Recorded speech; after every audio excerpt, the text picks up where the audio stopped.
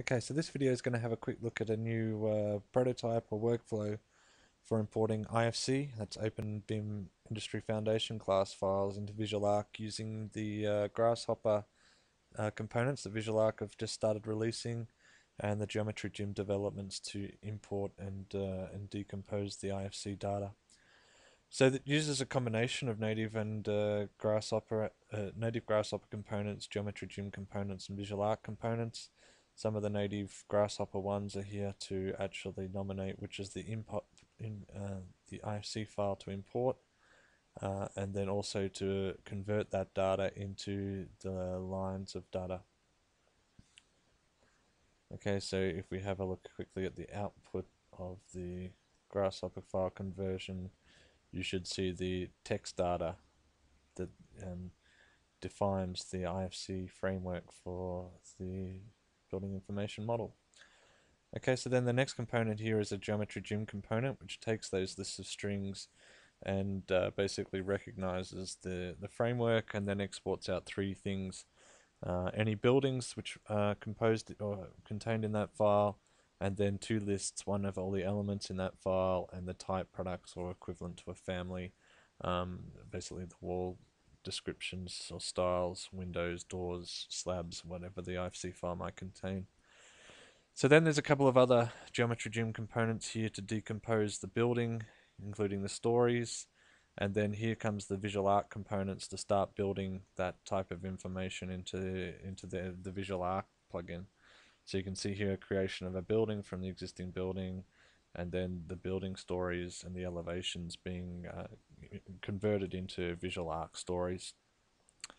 In terms of the actual elements themselves, there's two ways of basically extracting these out depending on how the IFC has them contained.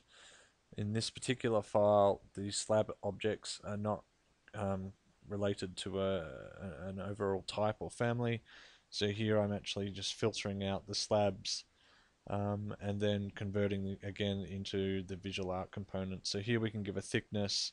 The style is just using the default VisualARQ style. At the moment, it's not possible yet to generate wall styles or slab styles or that type of thing within the Grasshopper plugin, but I understand Asani are working on it, so that would enable to convert from the IFC into the equivalents for VisualARQ.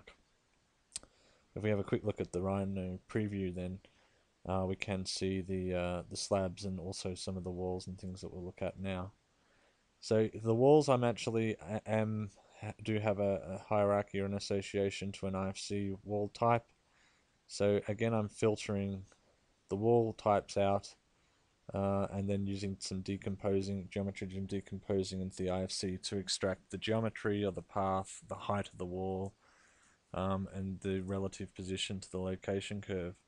Again, that can then be converted into the equivalents here for Asani or VisualARQ, and those objects created. Here I'm also then getting out the doors and windows. So again, note that the style is assuming a default, and we can generate the windows and the doors which might exist in that object. At the moment here, actually the style is set to a custom style. If I set it to a standard, so note at the moment then, because there isn't the provision to nominate the depth and the width of the windows, etc. It's just using the default version. So really, at this point in time, the user still has to manually quickly go in and create an appropriate window style.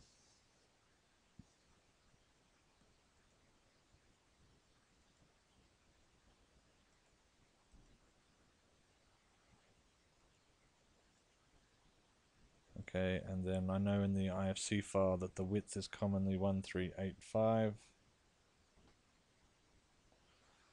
and then about 2400.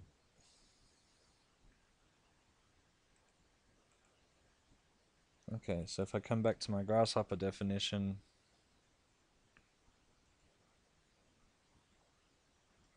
I can now set my new style.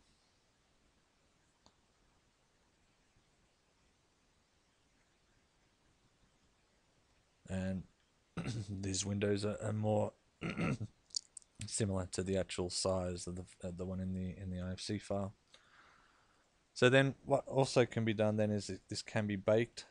So we might pick the windows, the doors, the walls, and the slab objects,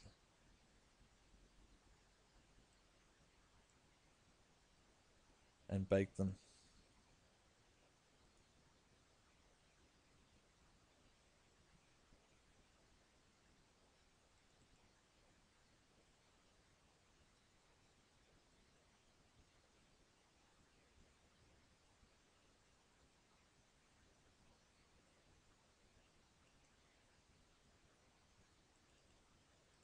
Okay, so if I close my Grasshopper definition, okay, what I'll have now is actually native VisualARQ objects.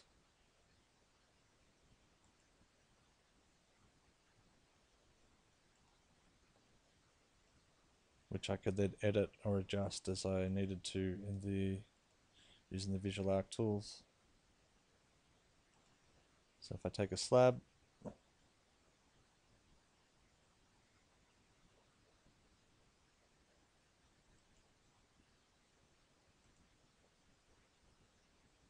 and let's make it quite a bit thicker,